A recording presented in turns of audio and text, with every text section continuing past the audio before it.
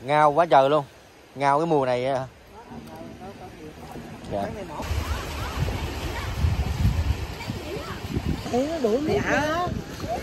Ủa, lý do sao nó ngứa đâu. Rồi Bắc Bình, huyện Bắc Bình. Sợ ống ánh lắm, đẹp lắm. Xào xạc nghe đã lắm cô chú. Đây là rêu nè, quá trời quá đất nè. Nhưng mà chưa xanh lắm đâu.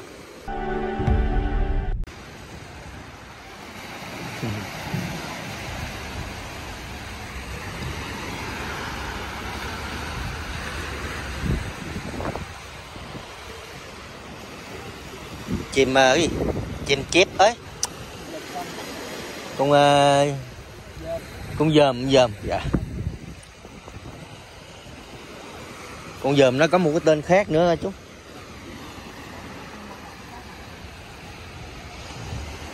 Quá trời dòm luôn.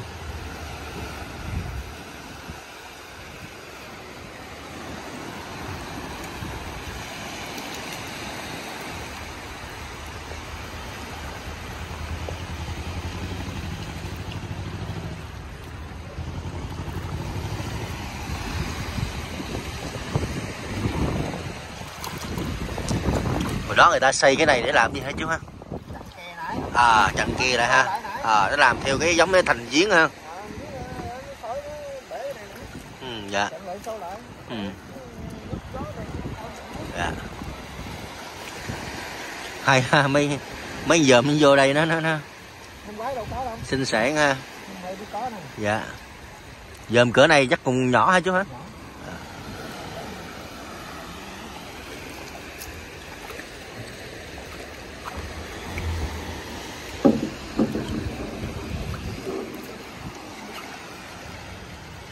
Xíu à.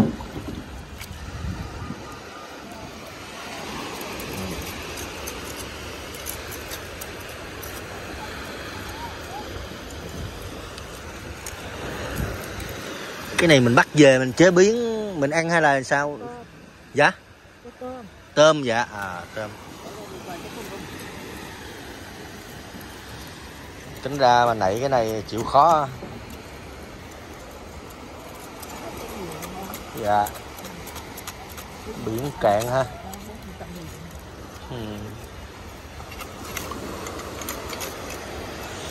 Ngay cái chỗ xã Chí Công con thấy người ta cào ngao quá trời luôn. Ngao cái mùa này. Dạ. Dạ. Dạ.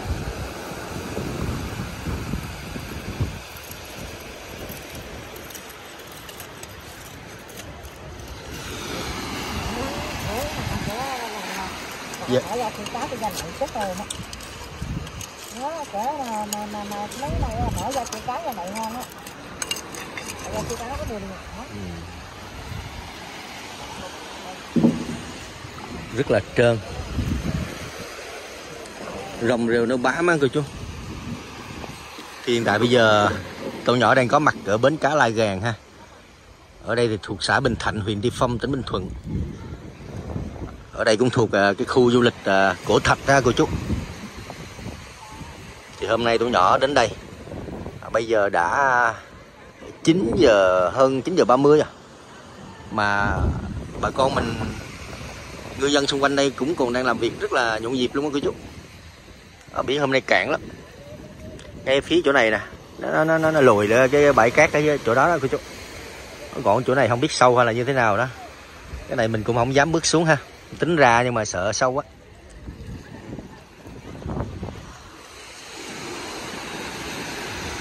Biển mùa này vào buổi sáng sớm á, nó đẹp lắm. Ở đây có cái vỏ ốc vỏ sò ha, con ốc này còn sống nè cô chú nè. Cái này chắc cái xác à. Mấy sinh vật khác nó mượn cái xác nó ở nè. Đây cũng có luôn ha. Hay thiệt chứ. Ở trước kia xuống biển á thì Tỏn Nhỏ không có rành lắm mấy cái giống như cái thành giếng như thế này nè. Nhiều lắm cô chú ơi, dòm quá trời dòm luôn. Nhiều lắm. Cái chỗ này hình như là cô chú mình chưa có nảy đâu. Ở mình dùng cái bật nhọn hay là dao á ra mình nảy cũng nhiều lắm. chịu khó mình về mình làm thức ăn cho tôm ha. Còn con nào mà to to mình lựa ra mình chế biến thức ăn. Hôm qua Tỏn Nhỏ có quay ở khu vực biển xã Chí Công. Phải nói bà con mình đông lắm. Cào ngao. Và thường là người ta cào chằn chằn thôi. Bán 3.000 một ký để cho các cái thương lái thu mua á. Nhưng mà hôm qua quay là thấy cô chú, kể cả cái em nhỏ thanh thiếu niên nữa cũng ra để mà cào bắt ngao. Phải nói rất là nhộn nhịp ở bãi biển vào buổi sáng, mùa gió ha. Đó, thì ở đây có tàu ghe người ta neo đậu rất là đông. Cũng thỉnh thoảng có một vài thúng của mấy anh mình ở trên tàu ghe đó đi ra đây ha. Ở bên Cá La Gan này khoảng 5 giờ rưỡi cô chú là đã rất là nhộn nhịp rồi ha. Mùa này mùa Bắc á, cho nên là tàu người ta tập trung về đây cũng đông lắm. Có thể là ở các tỉnh lân cận á. Đó, ra biển sóng vỗ rì rào ha. Hôm nay sóng nó quánh không có cao nhưng mà mạnh ha. Đó, nó đẩy vào nó kêu rầm rầm luôn ha cô chú ha. Rồi gió cũng mạnh nữa. Sóng to gió lớn ha. Sáng nay thì áp thấp nhiệt đới. Mưa sớm lắm. Mưa dầm mưa về. Đến đâu khoảng 9 giờ là nó tạnh lại. Như hiện tại là mình thấy không có ha cô chú ha. Sáng nay di chuyển đến đây thì Tỏn Nhỏ có mặc áo mưa ha. Đó, thúng thuyền bà con mình cũng xong xuôi hết rồi. Đó, mấy cái thúng nè. Ở khu vực phía bên kia cũng có mấy anh mình đang đi lên á. Ở mấy hàng dương á, xung quanh đó có nhiều quán ăn lắm cô chú. Phục vụ các món ăn hải sản đặc trưng của địa phương. Cũng nhiều cô chú anh chị khách du lịch người ta đến đây thưởng thức xung quanh đó. Vừa ăn hải sản mà vừa ngắm biển ha. Thì hôm nay Tỏn Nhỏ quay ở khu vực này, sau đó cũng di chuyển sang cái chỗ bãi đá bảy màu để xem thử là cái mực nước biển hôm nay nó cạn vào buổi sáng nè, xem thử là nó có đẹp hay không ha cô chú. Tại vì mỗi khi mà mực nước biển nó thay đổi á, thì những cái bãi đá bảy màu á, nó có những cái hình dạng, có những cái vị trí nó sắp xếp nó khác, cứ mỗi lần mình đến là mỗi khác, lớp lớp rất đẹp.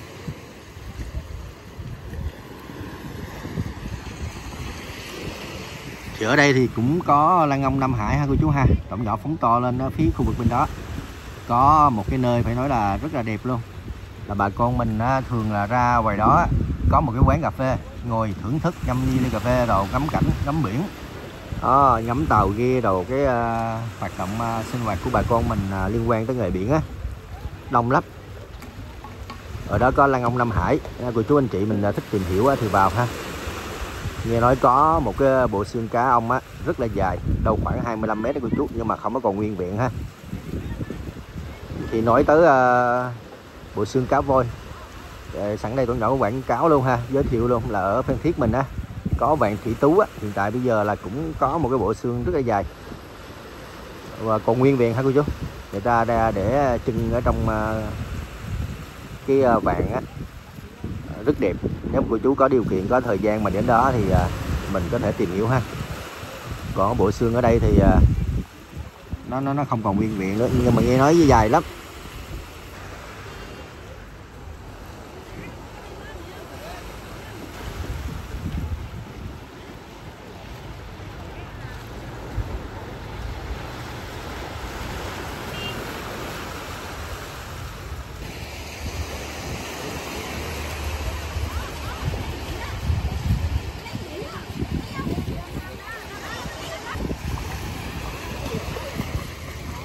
Hình như là cô chú mình đang tranh nhau hải sản hay sao á.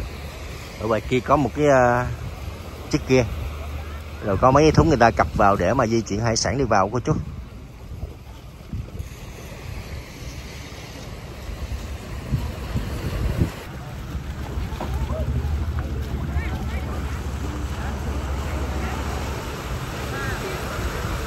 cá cơm á.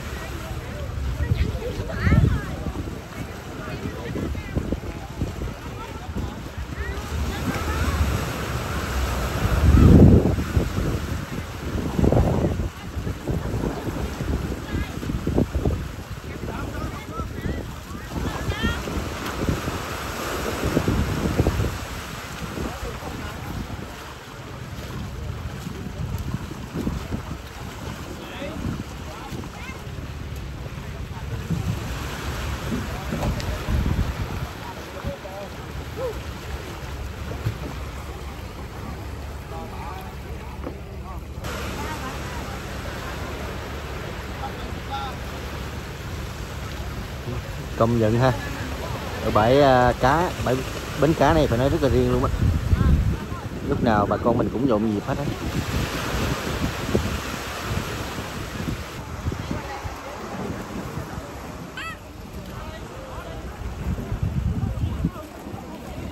Từ đây á cô. Vâng. Nước cũng cạn ha.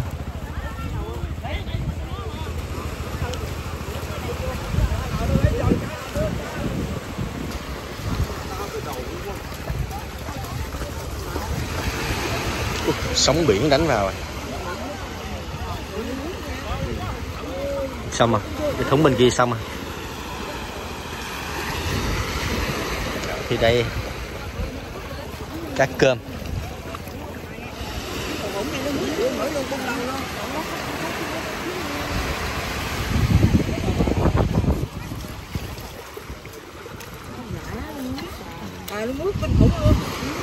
Cái gì ngứa?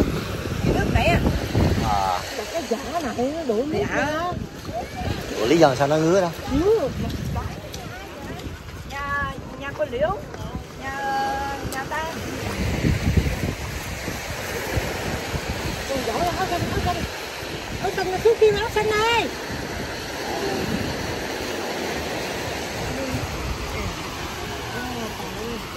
Nó thuốc kim đi lên luôn rồi kìa. Giờ này có cá cơm không hả? Cái trời là thế á.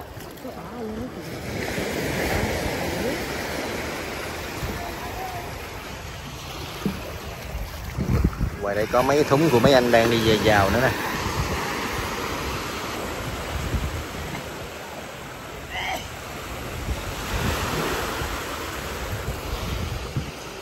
Ở đây sóng biển quánh từng đợt. Nghe nó cũng êm du dương lắm cô chú.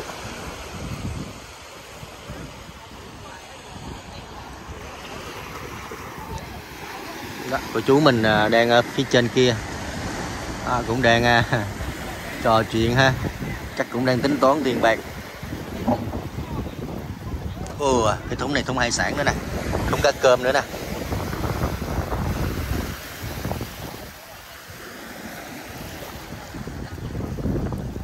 Biển trong lắm, nhưng mà ở khu vực này thì Tỏn Nhỏ thấy do hải sản bà con mình đánh lên á, nó cũng rơi vãi dưới đây nè. Sát những cái con cá cơm rất là nhiều nha. Có sao biển nữa cô chú, nhiều lắm. Mùa này đi đến mấy cái khu vực biển, đây là sao biển nè. Đâu nhiều lắm, 3-4 con luôn.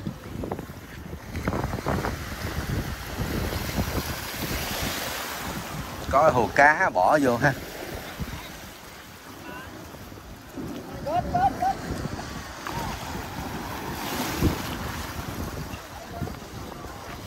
Giờ này thấy chủ yếu là mấy cái túi ni lông nó đựng cá cơm là chủ yếu.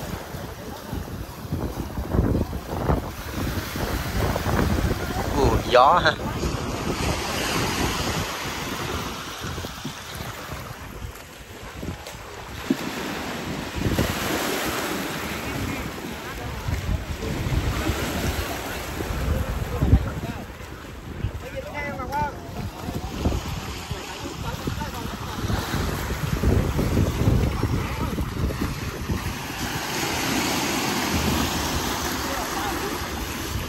Một cái khung cảnh rất là thân quen ở các bến cá.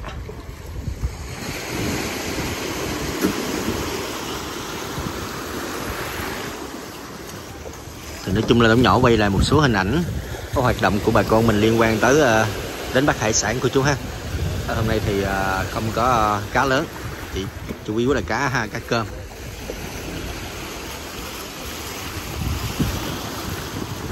Đập lấy vậy. Đập lấy. Khổ quá con. Khổ quá. Nè. Mưa gió cả đêm. Ủa hôm qua mưa nữa hả? Mưa một đêm luôn. Trời hả? Sáng nay mới tạnh đó. Sáng nay thì mới thấy mưa. Nhưng mà đến đây thì hết tạnh nè. Còn ở đây mưa cả đêm luôn.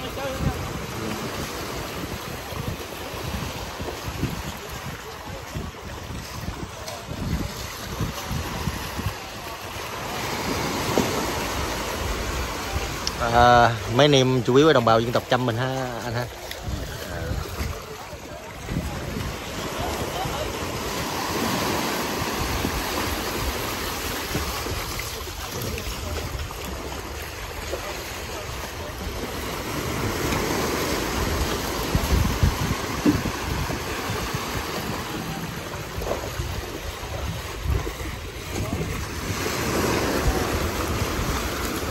Chị tập lấy được luôn.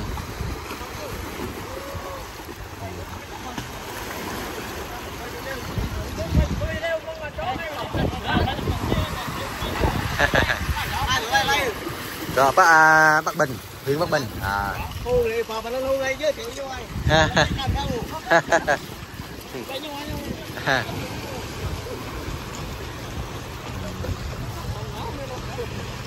Ngã hồ ngã mày ngã.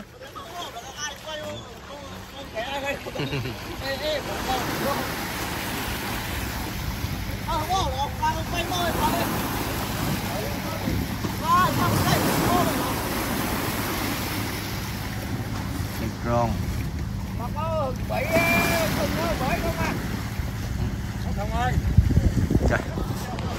Thì Tỏn Nhỏ là người Chăm ha. Có thể nói tiếng Chăm với mấy anh tại nghe tiếng á cô chú. Nhưng mà lúc nãy ban đầu hỏi là hỏi một cái ông anh hỏi bằng tiếng Chăm, nhưng mà không ngờ ảnh là người Kinh á, cho nên ảnh không biết mình hỏi gì luôn. Còn mấy anh mà khuân quét ở phía trên á, đưa mấy túi ni lông, mấy con cá cơm lên á, là mấy ảnh cũng ở Ti Phong này luôn, nhưng mà một cái xã khác ha, xã Phú Lạc, Phong Phú.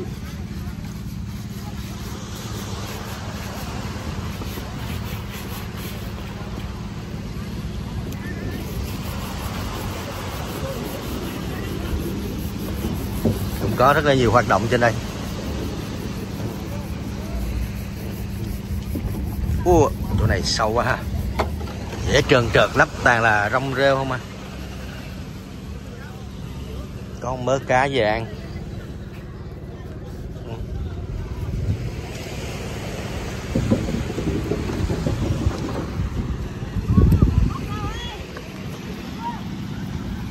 Mây bên kia kéo âm mưu luôn trời. Chiều nay là chắc mưa to nữa nè. Ở bên khu vực bên kia thì bà con mình làm cũng rất là đông ha. Hôm nay đi Tỏn Nhỏ thấy khu vực trên đây là rong rêu rất nhiều nè, dễ bị trơn trượt. Có chú anh chị nào mà có dịp mình đến đây ha, cũng lưu ý cẩn thận cái chỗ này.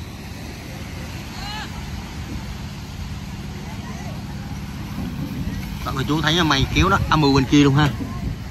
Hình như là mưa á, mưa cô chú, mưa cái hướng bên kia tấn ha. Âm mưu bên kia tấn á. Cá cơm chủ yếu. Trời, chuẩn bị mưa nữa không?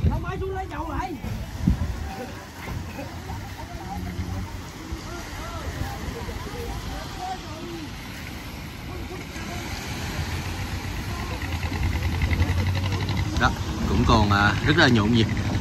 Đó, thì bây giờ Tỏn Nhỏ cũng xin phép đi qua khu vực bãi đá Bảy Màu. Ở gần đây cũng cách đâu khoảng 1 cây số. Giờ này tự nhiên là Tỏn Nhỏ thấy cái không khí ở đây nó vẫn còn nhộn nhịp, nhưng mà cái bầu trời nó che khuất lại nè, những cái đám mây nè, cho nên cái ánh sáng là hiện tại bây giờ nó rất là yếu ha. Các hoạt động của cô chú anh chị mình vẫn còn đang diễn ra. Thì bây giờ Tỏn Nhỏ xin phép qua cái chỗ bãi đá Bảy Màu hơn cô chú ha.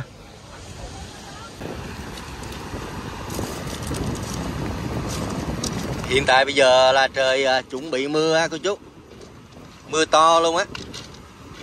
Ngoài khơi ngoài kia là coi như là mù mịt luôn.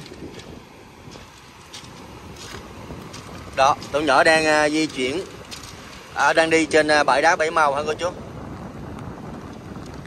Biển hôm nay vắng lắm.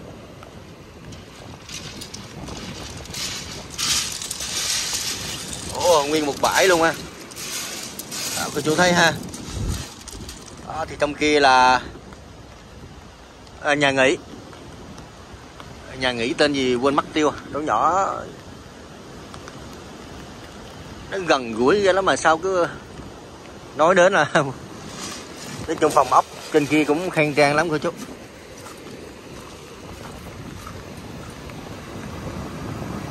Hôm nay biển cạn ha.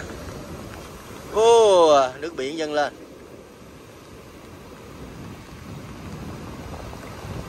Sóng bên đây đánh rất là to luôn.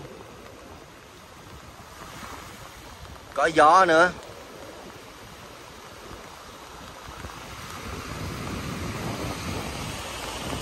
Thì hôm nay là ngày trong tuần á, cho nên là ở đây vắng ha cô chú.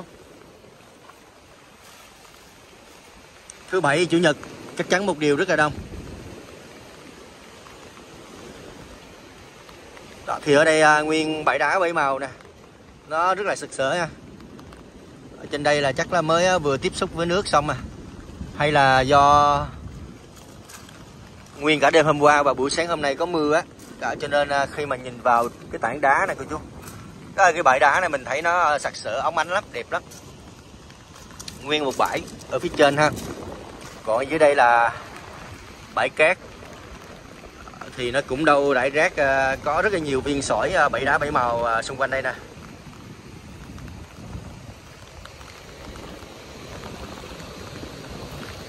Mùa này hình như là chuẩn bị đến mùa rêu rồi đó. Rêu mà nó mọc xung quanh cái tảng đá ở gần đây nè cô chú. Phía trước Tỏn Nhỏ đang đi tới á. Chắc chắn một điều là sắp tới sẽ có nhiều cô chú anh chị sẽ đến đây để mà chụp ảnh check in, ghi lại cái khoảnh khắc đẹp. Gió. Đá ở đây nó tập trung đông á, nó tập trung nhiều nè. Nó cô chú nghe nè, cái tiếng nó xào xạc du dương đã lắm. Sóng đánh lên. Đó, xào xạc nghe đã lắm cô chú.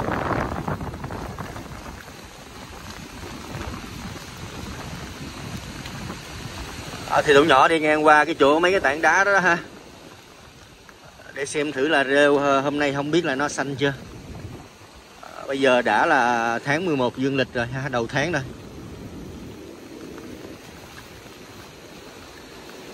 Công nhận sóng biển ở đây đi đánh cao thì chứ.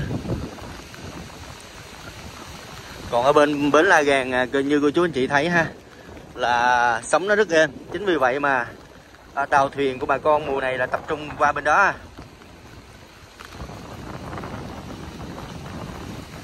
Wow, khiếp quá.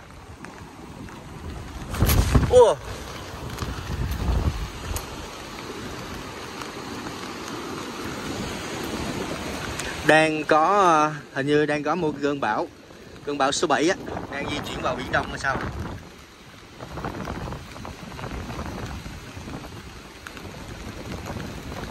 Chỉ còn 2 ngày nữa thôi là đến ngày thứ Bảy ha cô chú.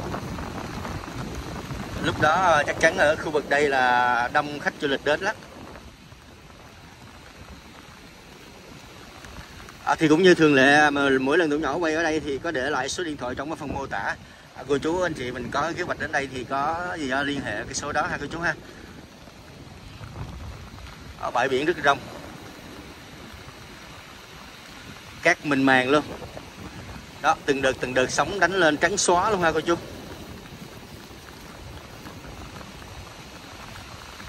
Mình có cảm nhận như là rêu bây giờ nó đang được hình thành, nó đang được dần nó xanh lên.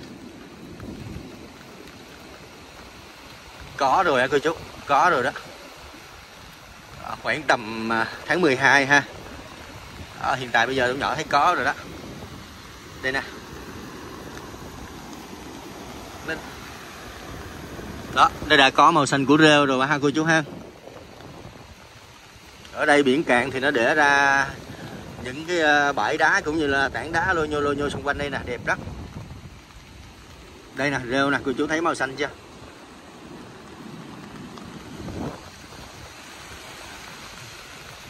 Mấy con hào nó bám trên những cái tảng đá như thế này nè, nhiều lắm. Những cô chú anh chị mà ở gần biển là người ta hay ra người ta khêu, người ta lấy cái thịt nó phía trong á về chế biến ha.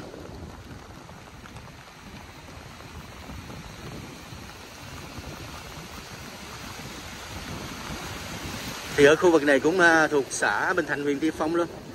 Ở đây người ta gọi là khu du lịch Cổ Thạch ha, có rất là nhiều địa điểm tham quan. Ô hào công nhận nó bám trên đây nè, cô chú thấy nè, từng mảng nó bám dày đặc luôn cô chú ơi. Đó, màu xanh của rêu là mình thấy nó đã dần nó hé rồi đó.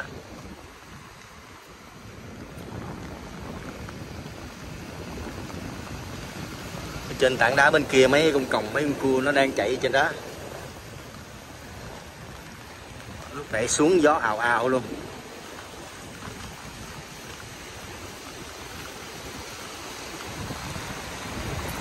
Biển Cổ Thạch, huyện Phong, tỉnh Bình Thuận. Đó, phía trước đây nó rất là độc đáo nha cô chú nha. Đây nè, rêu nè, quá trời quá đất nè, nhưng mà chưa xanh lắm đâu.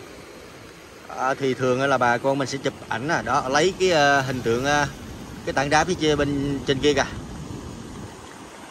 tượng cái vòi voi hướng ra biển ha.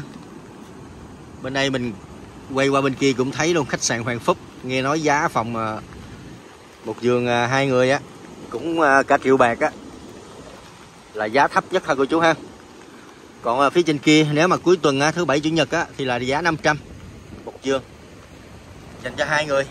Mà nếu cô chú anh chị mình có nhu cầu mà đi theo đoàn gia đình mà ở đông người á, cũng có 4 giường một phòng, 6 giường một phòng ha cô chú.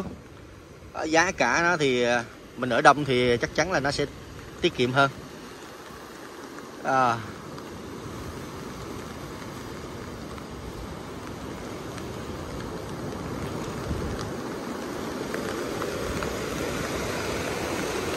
Biển ở đây đẹp lắm, được cái là nó có đặc trưng riêng, có mấy tảng đá lô nhô như thế này nè. Đã vậy vào mùa rêu nó còn có rêu nữa ha. Rồi bên cạnh đó thì có bãi đá 7 màu nữa, cho nên mình về đây mà mình tham quan du lịch á, có nhiều cái vấn đề mà chúng ta khám phá lắm cô chú. Rất đẹp luôn. Hôm nay là trời xám xịt, mây kéo mù mịt trên bầu trời.